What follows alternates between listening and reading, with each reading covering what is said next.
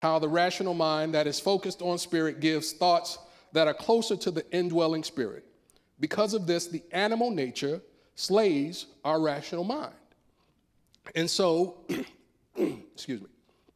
And so here we have Cain inviting his brother to the end, right? We have Cain for no reason other than because he's angry and his countenance is fallen, does he decide to kill his brother.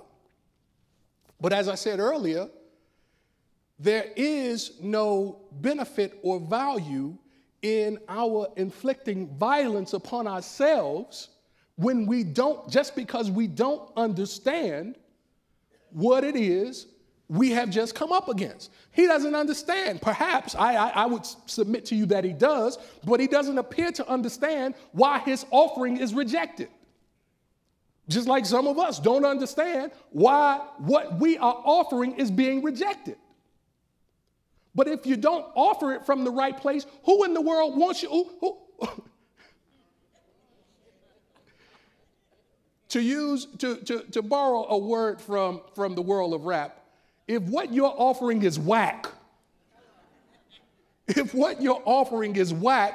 why would the person that you're offering it to have some regard for it? I had a good friend when I was in California. Good friend. When you're away, when you're in the Navy, the people that you're with there, they sort of become your family.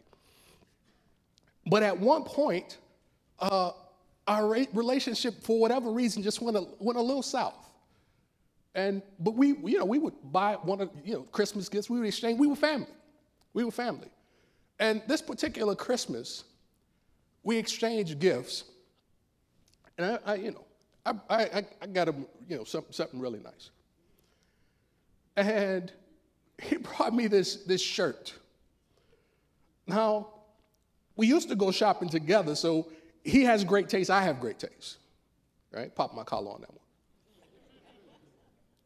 But this shirt that he gave me was really, really whack. It was whack. But it was consistent with the nature of our relationship at the time, right? He didn't have much regard for me at the time. Not because of anything that I'd done. Watch out now. It was actually because I was doing well. Right? It was actually because I was doing well.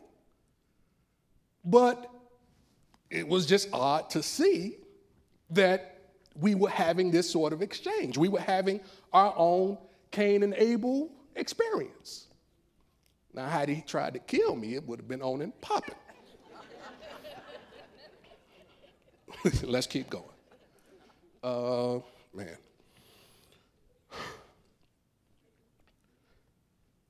So don't inflict violence upon yourself because you're having difficulty rationalizing the conflict that you experience in your soul. How do we inflict violence upon ourselves? Well, we say things about ourselves that we just should not say. We look at ourselves and we don't realize sometimes, and I realize that since those of us here have been indoctrinated or been attempting to be indoctrinated in a theology that gives us a foundational and solid sense of self-worth. See, but when you don't know who you are, when you don't understand and appreciate and value your worth, then you just don't. And so you find yourself, you can find yourself sabotaging your own success because you don't know who you are. You don't understand who you are. So what we see from Cain is a continuous line of self-sabotage. Now, there's one thing to sabotage yourself. It's a whole nother to sabotage somebody else. Huh? But this is what we see from this Cain consciousness. Let's keep going. There are consequences for the soul being out of balance, but Cain, body consciousness, is part of us and can't be destroyed. It must be lifted up. So then we must understand, we must take a holistic approach to ourselves. We are threefold beings. We are threefold beings. What are those? We are spirit, soul, body. We are threefold beings. We must take a holistic approach to ourselves. See, the fact that we make a mistake or do something wrong, that is not nearly a good enough reason to go ahead and kill yourself or to kill your brother or to inflict violence on yourself. That's not a good enough reason. Don't do it. Don't do it to yourself. Love yourself, right? As a matter of fact, even before you start to love somebody else, really love yourself. You know what I'm saying? Really appreciate yourself. Really value and esteem you. You know what I'm saying? I mean, you're the bomb. And you might not be showing it. You know what I'm saying? Your demonstration right now might be whack. It just might be. You might not have the money you want. You might not be with the person you want. You might not have any of what you want. You might not have the level of education you want. You might not have the job you want. You might not be around the people you want to be around. And all of that is only a sign to you that you can get to where it is you want to be, but you have to understand that you're worth the experience. You're worth the work that it's going to take for you to get there. One of the things that we do subconsciously is teach people how to treat us. And they take their cue from how you treat yourself. So if you think or you believe that you deserve to be abused and you abuse yourself, then you say to the world, you know what? I'm a good target for abuse. Does that make sense?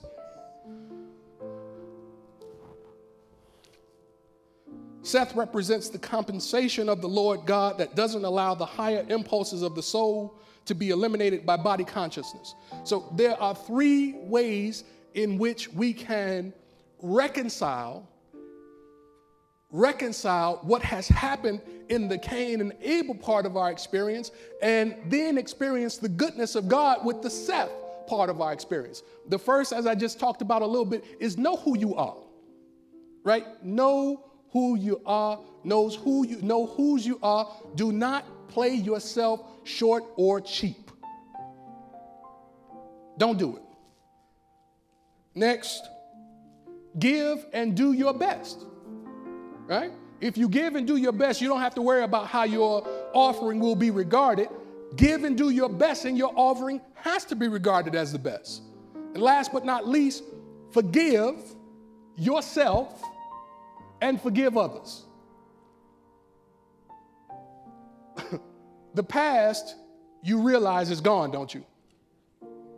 And it's not coming back. It only exists right now as the thoughts, the emotions, the impressions that you have of an experience that's gone. The only way the past is significant is if in your mind you continue to dwell on whatever the experience was from yesterday. So you do those three things and you'll find yourself able to get beyond your Cain, selfish self. Because see, when you forgive, you give yourself. When you forgive, you give of yourself. So love yourself. Be kind to yourself. Be nice to yourself. Say good things about yourself. Hug yourself. Buy yourself something nice. You know what I'm saying? Dress you up. Get you looking right. Get your swagger up for you. Not for nobody else. Don't worry about the date. Take yourself out. Because if I don't want to be with me, If I don't think I'm worth being with me, then why in the world would I expect you to want to be with me? That's it. That's all. God bless you. I love you.